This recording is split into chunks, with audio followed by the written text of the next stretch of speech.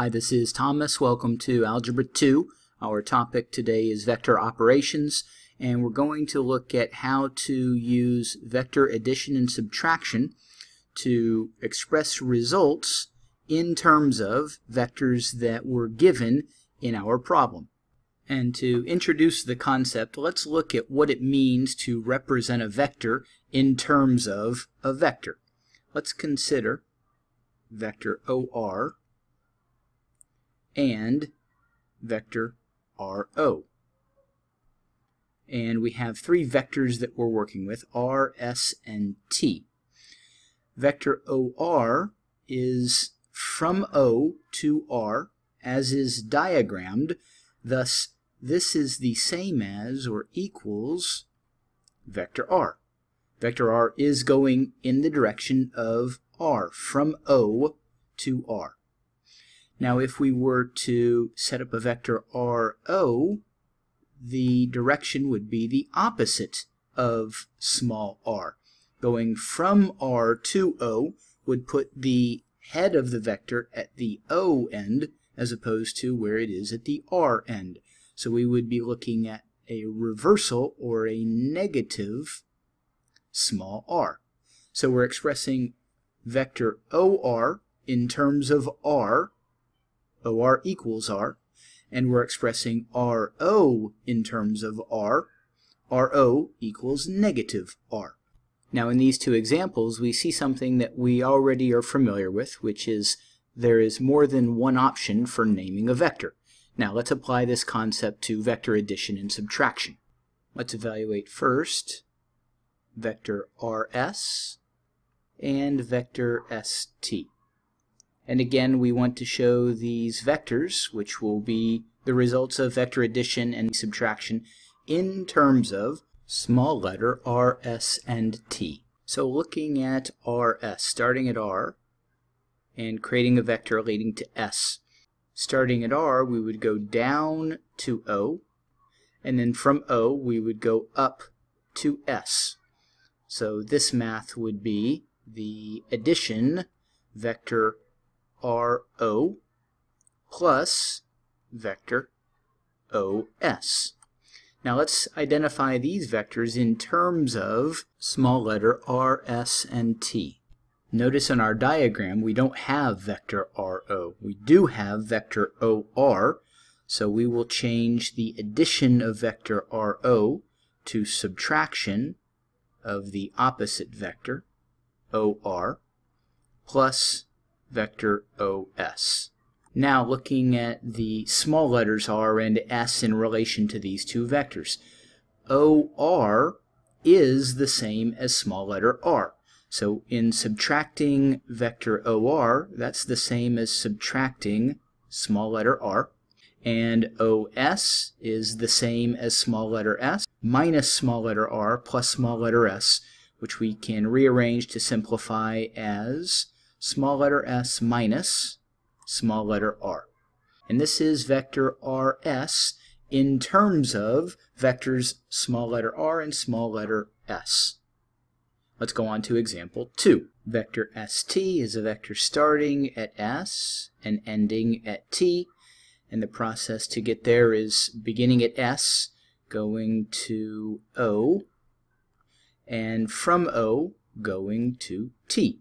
So it's the addition of vector SO and vector OT.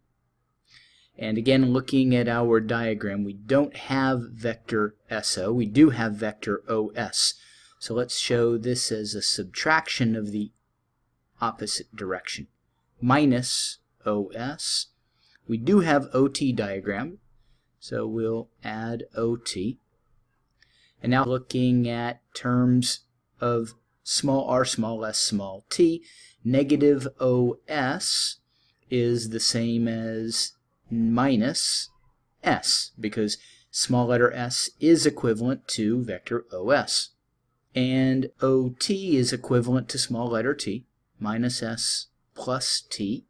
Put our positive term in front, t minus s. is vector st in terms of the vectors small letter t and small letter s.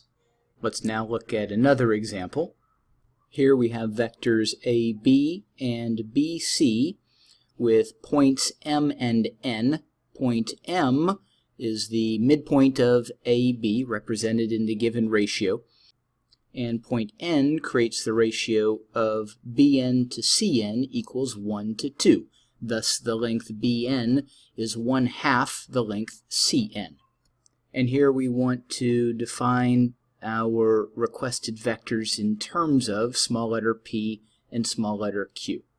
And we want to identify vector mc and then vector mn. Starting with mc,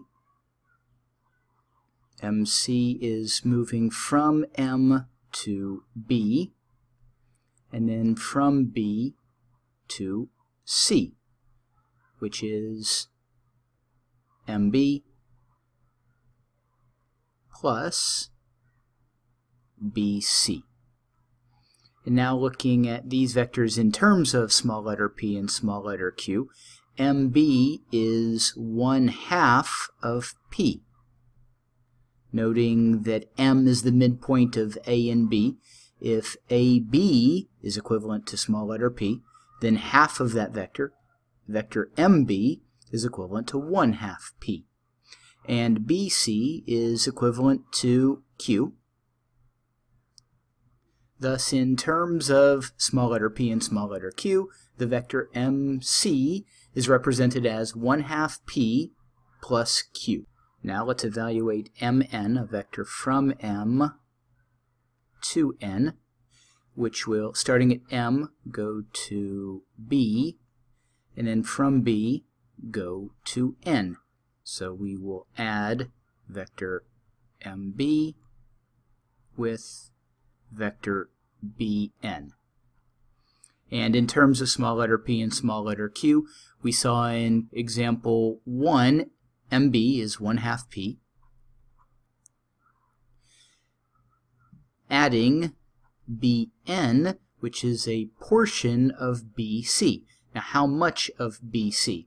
Looking at the ratio bn to cn is 1 to 2. If we consider bc a vector divided into 3 equal parts, 1 part is bn and 2 parts are cn. In other words, 1/3 of q is represented by the vector bn. In terms of small letter p and small letter q, vector mn is represented as 1/2 p plus 1/3 q.